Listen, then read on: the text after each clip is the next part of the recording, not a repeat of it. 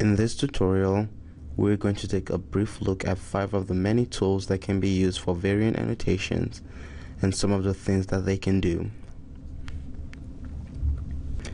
Variant annotation is the first step in analyzing sequencing reads, and its purpose is that it allows researchers to differentiate between potential disease-causing mutations.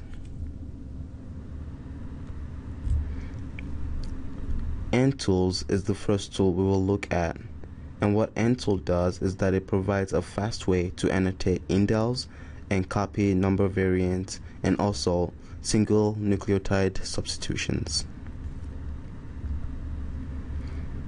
Outputs in EndTools are actually quite long, since they provide a lot of information about single nucleotide polymorphisms, indels, and copy number variants.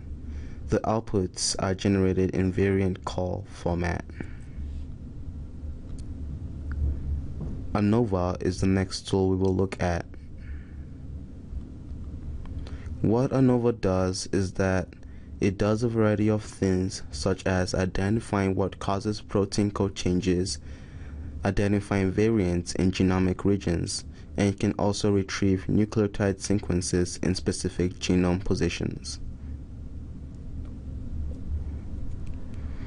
Here is an example of results you might get when using ANOVA. As you can see, it gives you a variety of options to do with your sequences, such as identifying missense, nonsense, and splicing variants. You can also remove variants in your sequencing.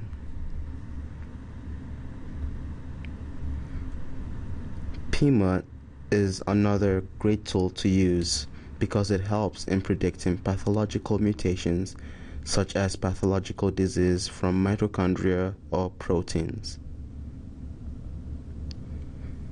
PMUT makes these predictions based on the use of different kinds of information that it receives from the sequencing and uses that to label mutations and processes that information. You can see from the diagram some of the predictions that it makes.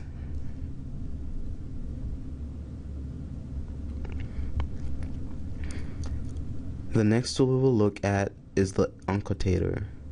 This tool is specific to cancer research and it annotates point mutations and indels.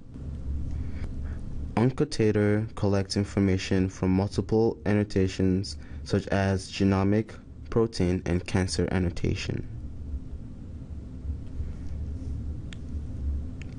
GERB++ identifies constrained elements in multiple alignments by quantifying substitution deficits.